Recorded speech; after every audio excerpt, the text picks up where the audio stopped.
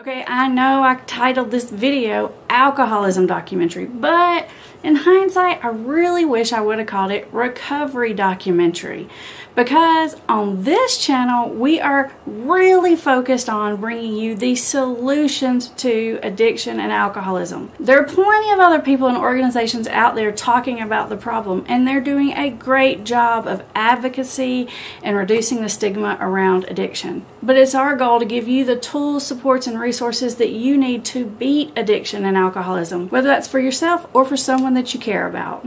And we bring you those solutions through a combination of science and story. And today you're going to hear a remarkable story from Nate. He's going to talk to you about his journey of recovery out of alcoholism and stimulant abuse. Now, as you listen to Nate tell his story, I want you to pay particular attention to 3 factors that were really important for Nate's solution. So listen out for the factors that led Nate to become willing to accept help. And then pay attention to the timing and the way that that help was offered to him. And lastly, pay particular attention to Nate's process from treatment into the recovery community. And one last thing before we get to Nate's video, I'd like to invite you to subscribe to this channel, because every single week we're going to bring you even more solutions to the problem of addiction and alcoholism. And as an extra special bonus, for anyone that watches Nate's video and subscribes to this channel, we're going to donate $1 to the recovery organization of Nate's choice. All you need to do is subscribe and go into the comments below and just write these words, right?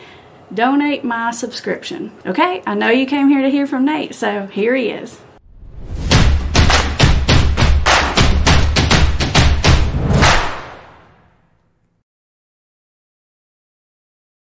I would drink beer from the time I got up in the morning and gradually throughout the day until I would kind of pass out and go to sleep. And that became more and more like a completely daily routine. So there's nothing really glorious about my kind of demise of my substance use life.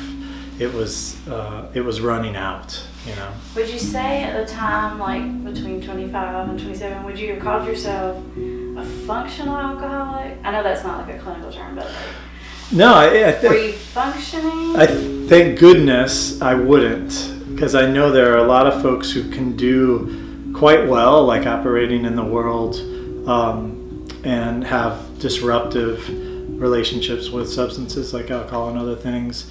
And that can be confusing. It would have been for me. So, for example, if I had been able to keep a job for a long period of time, like pay my own bills, take care of myself, not have like family or other relationship challenges just keep reoccurring and popping up and kind of devastating my sort of status quo, then I might have had a harder time maybe relinquishing that relationship with substances. But I wasn't. You had a fair amount of unmanageability. Yeah, I mean, okay. Yeah, so as I was watching the world kind of move and my fellows, like my peers, kind of gradually move into an adulthood, I was very stuck. And really, for me, that was an existential dilemma. And I've talked to many folks in recovery who can definitely relate to this. It wasn't about taking my life. That wasn't really ever anything I would have like taken that much action to do something about. But almost even worse, there was a lack of a desire to be, like to be alive, like, you know, and it's hopelessness. And I can identify that version of me and characterize that person with those thoughts, that despair, hopelessness, and really no sort of daily way to fix that, you know. What would the people around you, like, I know people that know you now, and if I had to say what would people tell me about Nate, they would say, oh, he's all out there, you know, like he's in the middle of everything, he's personable and talkative, and he, like, you know. Yeah. They give a lot of energy, I guess is what I would say. Yeah, that person had succumbed, you know, and that was one of the problems. Probably 22, 23, I can look back now and say I was definitely in my addiction, like it had a hold of my life, but I was still like able to act that part, like that part of me that I call it kind of the light. That light was still in there and still shining. But those years in between, 24, 25, 26, the light began to dim. Gotcha. And so, although some people might, I wasn't available to people, right? I didn't have friends that I was gregarious around. I was like removed. I was dimming. I was going out. Which is kind of interesting, because what I know about you, you're sort of an all-in kind of guy. Yeah. And I can imagine in your 20s. Yeah. You must have been that way prior to. It definitely didn't feel right. Okay. And that was one of the reasons why I think it was a perfect time. How I started out that describing that, it was a perfect time for me to be introduced to some alternatives, to be given some hopefulness to replace the hopelessness. Mm-hmm. I was very ready for that. A little different than like a bottom, like we talk about. Mm-hmm. But I think for me, that existential tension, I've been able to see that in others. Mm-hmm. And that's a way of understanding it. That's a little bit maybe safer in some ways than like a material bottom. Right. Like it wasn't one certain thing. It was just sort of an exhaustion, a hopelessness. I'm tired of the way I feel. And then the solution for that, I was open to it because so much of that light had been dimmed. I was ready for some change. I'm not a person who wants to be in despair. Right. I'm not inherently hopeless. Right. Exactly. And that's something that I think substances are so tricky. Some of the recovery communities use some terminology and that cunning, baffling, powerful piece, like relationships with substances and behaviors that can become so dysfunctional in our lives are baffling to us. Mm-hmm. They really take us away from the versions of ourselves that we might aspire to be. And so that I can put it in those eloquent terms now, but then it was just, you could see it, right? You come into my room and you'd be like, despair, hopelessness, alcoholism. This dude's not okay. No. Okay. My family, and this is one of the real powerful things about these types of illnesses, and I really believe that they transcend an individual. Right? Like I've heard it said, alcoholism or addiction, some mental illnesses, these illnesses are so powerful that they affect and sometimes even kill people that don't even have them. Mm-hmm. Family members, intergenerational. So that was something my parents experienced. My dad is a minister and a family therapist, and yet he was perfectly incapable of being able to sort of see right in front of him the kind of demise of this person. I don't think I knew that about you. Your dad was a minister and therapist. Yeah, definitely. Yeah. I have to have a video one day about what that's like growing up. Yeah, there's some interesting. that sounds like a story. But like any parent who feels sideswiped by a relationship to a child, or that feels maybe that they should have known, or that they were equipped to know what it's. The evidence suggests otherwise. Mm-hmm. It very much affected my parents' ability to contemplate it. Mm-hmm. So in cognitive behavioral therapy, we think about cognitive distortions. I mean, my family was having delusions, mm-hmm. Around what my state of health was. What actually got you into treatment? Was it, did your family sort of confront you? Did you just take yourself? What happened? Well, just like we were just discussing, I think my family finally, in a very pragmatic way, stopped pretending that they were equipped to deal with this situation. A 27-year-old oldest son living at home after being away, for years, kind of returning after one failure after another, mm-hmm. and obviously having this relationship with substances. It wasn't even hidden, really. And just that willingness, that initial willingness to be humble, trying to do something that they weren't equipped to do. They were too close to the illness, such that it affected them, like I was describing. So in that, their giving up on something they couldn't have done anyway allowed for me to also kind of do the same.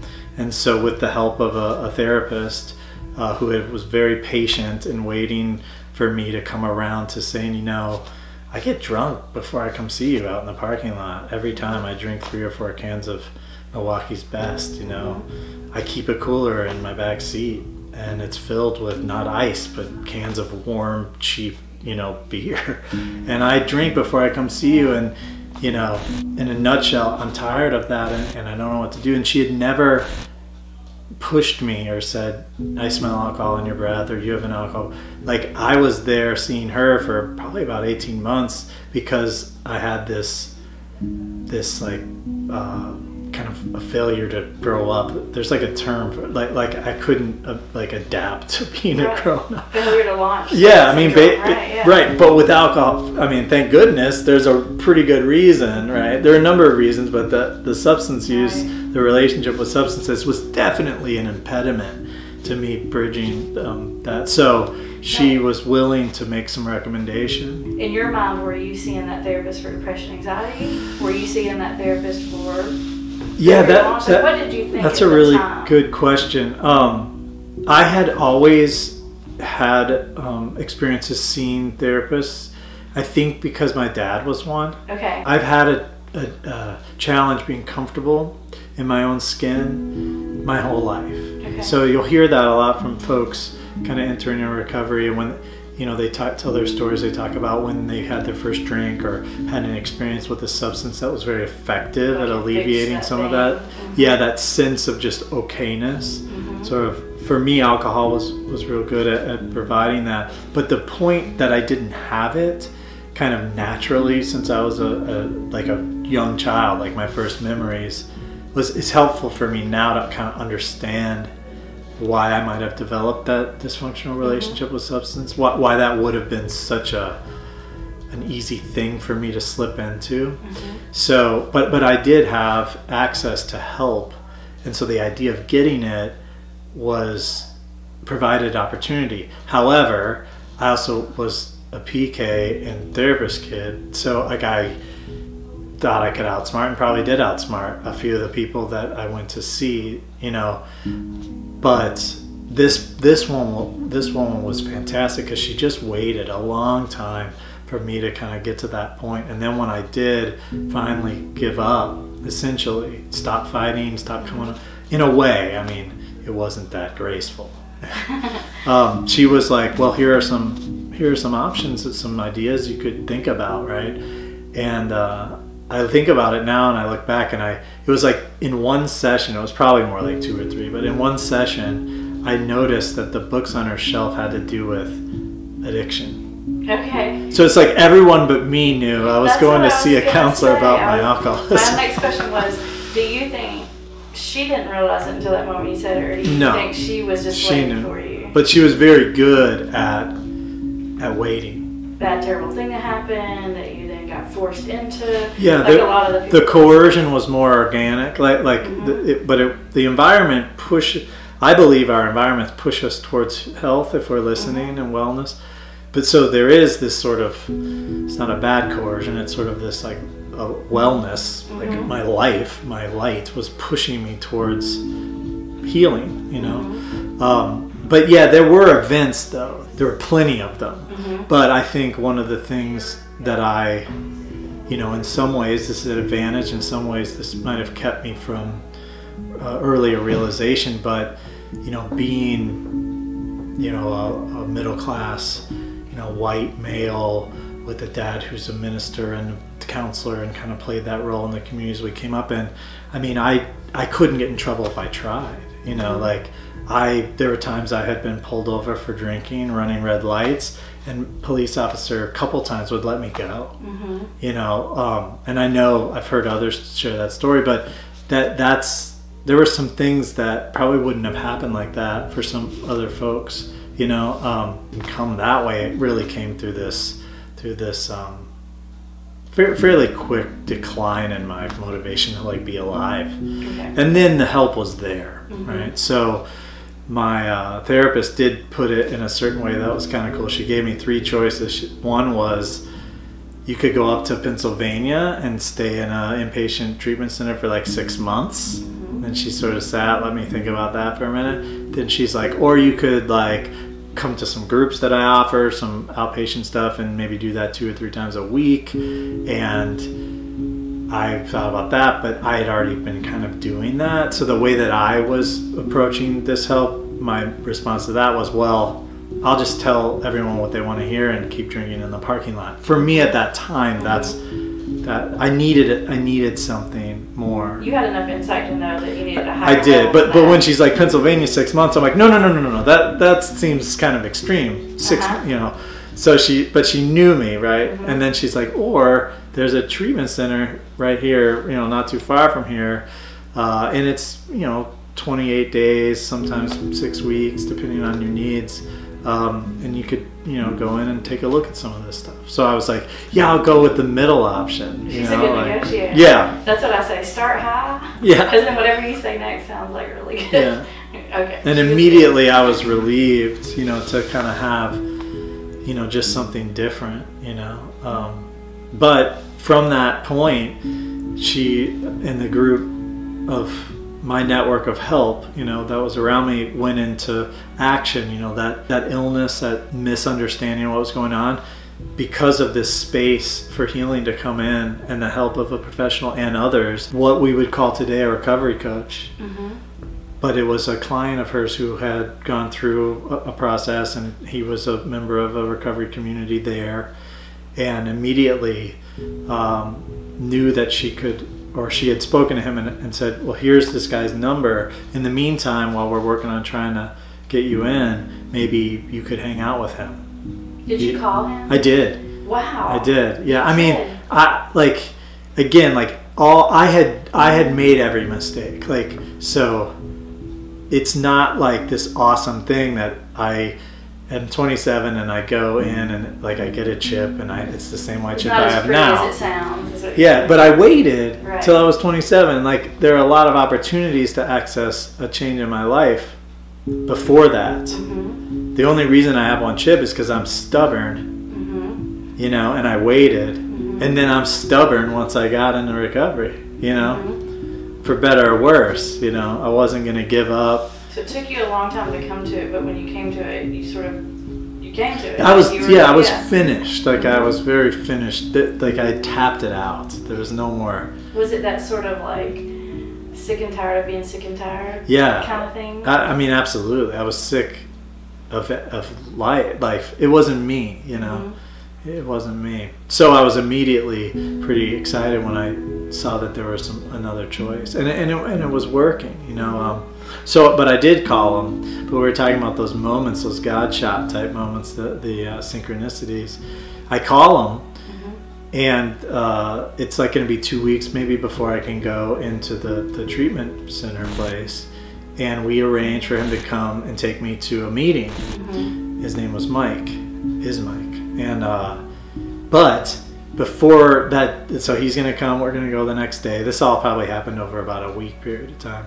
And we're going to go. So that I had shown some willingness to myself, to the people who were invested in helping me. And I was like, that was really helpful just to set a course, one little step at a time. I still was drinking, but I was interested in something different. So I got to sort of partake of a different approach just gradually.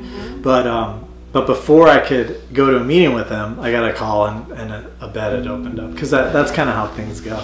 But it was but you got to come now. Right. So I remember that being wait a minute, Was really? it one of those Not in 2 weeks? Am I really, really sure? Am I Yeah. really ready? Kind of So that was good to kind of have that moment of, am I going to do this? this is for real. Or am I not? Yeah. And so I did, and my dad took me, and I was very fortunate because the way that program worked was, they made sure I was medically safe. Even even drinking, again, I didn't drink a lot of hard alcohol unless I could get my hands on it, but people wouldn't let me near it because it was bad. Okay.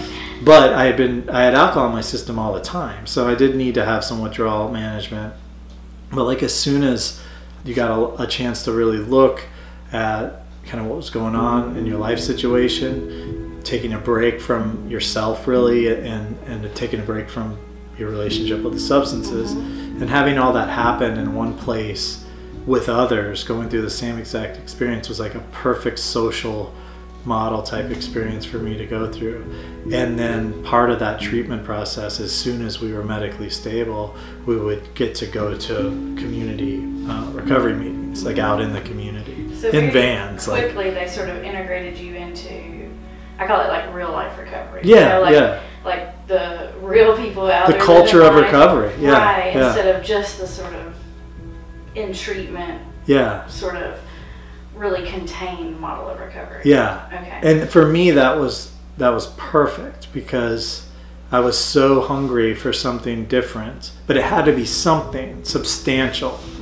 You know. What do you remember thinking when you went to your first meeting? Like, what's the real behind the scenes? What did you think? Well, I mean, to be honest with you, there was enough social pieces. Like, I had a couple buddies that I'd made in rehab. We'll just use that language because at that time, that's what it was, you know, to me. So I had a couple buddies who were, you know, like we were both a couple days in, and so we're joking and messing around, and there were young people there and middle people, and you know, it was dynamic enough that it like I could be social, like it was like normal kind of. Okay. So what it gave me was that some attention, some approval, some ability to access a social environment, and I was very hungry for that because my drinking experience had really taken that away. At first, my drinking was, you know, included that. More right? connected. Yeah, for sure. You feel lonely. But I had been doing it long enough, and enough years that had been really kind of, I'd stopped doing that. So yeah, environment of a recovery meeting or a community is so, like, your autonomy is very respected. I mean, they may give you advice and have suggestions, but they say it like in their readings, like it's suggestions, like you will make the choice. Like I had all my little critiques, all my little manipulations around, you know, pushing back against authority. It wouldn't work in there because it's your choice to come if you want. If you want to go out and drink or whatever, that we're not going to stop you, and then we wouldn't stop you from coming right back in here. We're in here for you guys, just like we were here for us, you know. There's nothing to fight against. Yeah. Sort of thing. Okay. I mean, you can always create something, but for me, that wasn't what I was going to fight against. So I was in, you know. And another piece that was very critical was I was able to stay in a recovery residence that was associated with the treatment center for the amount of time it took me to go through the outpatient program, the post-treatment. And so that was about a month and a half, maybe 2 months. And so we went to lots of meetings. I got back to work. I visited my family. I got my car back gradually. So you started to build a life at the same time you were building recovery. Exactly. And so then the two things just more naturally work together because you built them that way. Well, and I think that it worked that way for a lot of folks, but I think the benefit we have today is we know the kind of evidence-based process of that, and we can help establish that kind of scaffolding for folks intentionally. And I was very fortunate that the treatment center I went to kind of just had this already organically in the environment, and that can't always be the case. You kind of came to this point of, you know, sort of self-confession. I'm really done with this. I'm tired. A willingness to say, okay, I'll do that. You sort of wasn't all perfect rainbow and sunshine, but for the most part, you sort of let go of the rope, I call it, and went through this process. So, what are your thoughts about people being like forced into treatment and leveraged into treatment? Yeah. What are your thoughts around all that? Well, I'm very grateful for the fact I didn't have any fight left in me. You know, And I didn't want to fight. Like, I saw that helping hand and I took it in all the different shapes and sizes that came in. And the people who were offering those helping hands were very patient with the early recovery me.